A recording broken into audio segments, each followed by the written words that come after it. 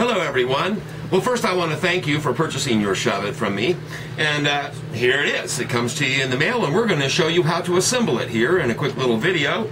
So once you get your shove-it in the mail, it's going to come in a box like this. You pop this top off. I'll of course have it taped up, but I haven't done that for obvious reasons here for our video.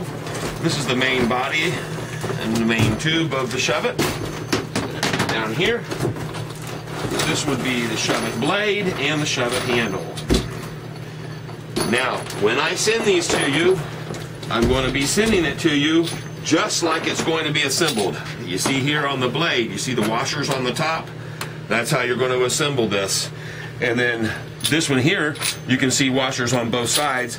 There's a side A written on here, and there's also a side A on the handle. We'll show you that in a minute. But let's start off, first of all, by attaching the blade.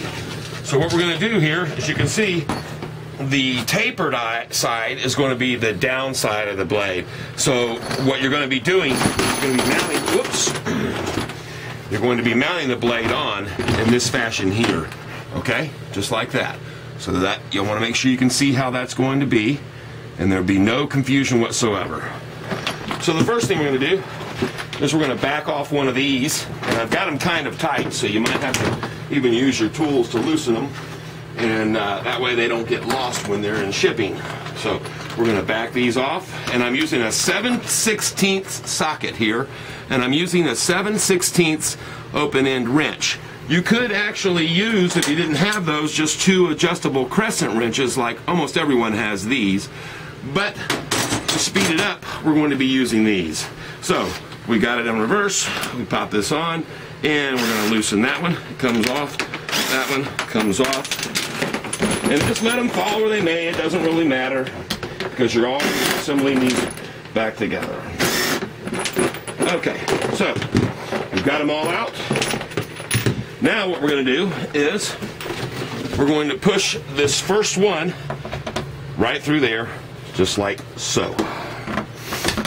And once you get it through, you'll have to line up the hole and then pop all the way through like that. All right, and as you can see, I've got my washer on the top right there. So you want the washer on the top. And once we get that through, then we just put on our locking washer with the round side out. It's kind of a rough side. There's the flat, smooth side. That's going to be against it. So the round side out on these locking nuts that I have. Okay?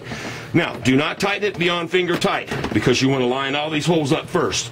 So now that we got that one, we come over to this one, and I'm going to grab one of my bolts and a washer and locking nut, and you kind of have to look down through here to get this to line up, but we're going to get it to line up. Whoops, bump my head there. So we put this through. Oh, sorry. First, don't forget, folks, you got to put your washer on top. All these washers need to be on top of the blade. So now we push this through, and then you're going to see where the hole lines up. This hole here is where you're pushing this through, and straight through, just like that. Put your nut on the back. This is your locking nut. You got two of them in, okay? Now, we come back down here, get our other washers and bolts and our locking nuts. One might still be in there. And we're again going to put the washer on top, just like so, and down through here. And you can see that it just pops right straight through. Once you get it through, you're going to put your nut on the back side.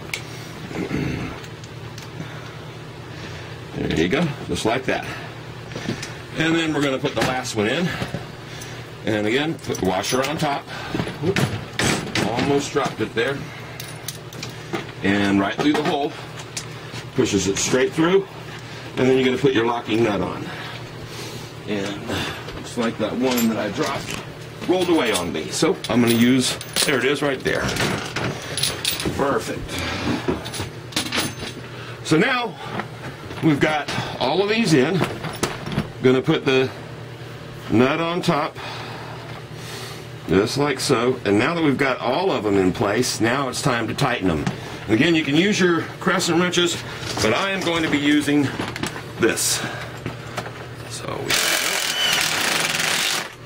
tight, tight, go over this side,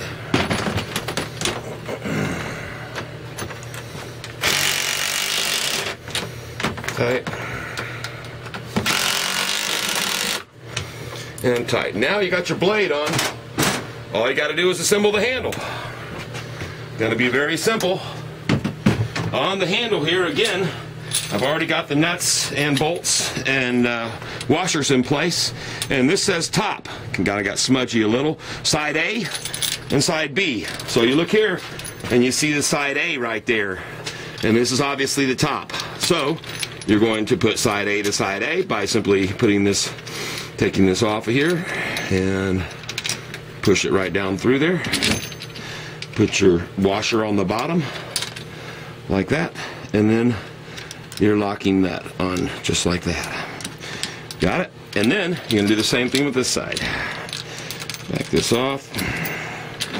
Come up here. Push it down through. Put your washer.